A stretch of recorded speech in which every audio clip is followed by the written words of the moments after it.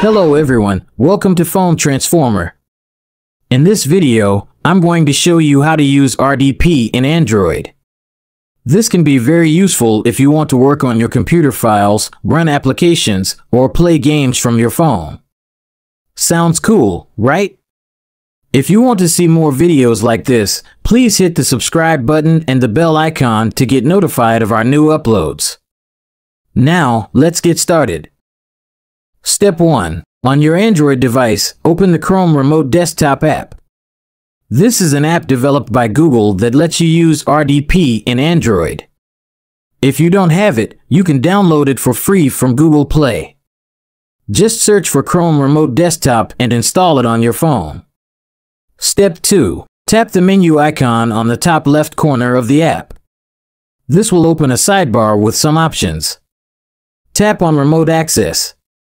This will take you to a screen where you can see the computers that are available for remote access. Step 3. From the list, tap the computer you want to access. Make sure that the computer is turned on and has the Chrome Remote Desktop extension installed. You can download the extension from the Chrome Web Store. You also need to set up a PIN for the computer to enable remote access. You can do this by following the instructions on the app or the extension.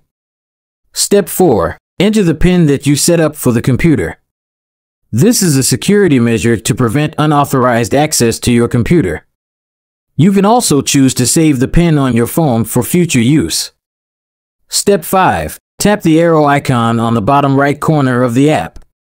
This will initiate the connection and display your computer screen on your phone. You can now see and interact with your computer from your phone. Step 6. Control the computer with a virtual trackpad. You can use your finger to move the cursor, tap to click, and swipe to scroll. You can also use gestures to perform actions such as zooming, right-clicking, and dragging. You can access the keyboard by tapping the keyboard icon on the top right corner of the app. You can also access some options by tapping the menu icon on the top left corner of the app. These options include disconnecting, switching screens, sending Ctrl plus Alt plus Del, and adjusting the quality. And that's it. Thanks for watching and see you in the next video.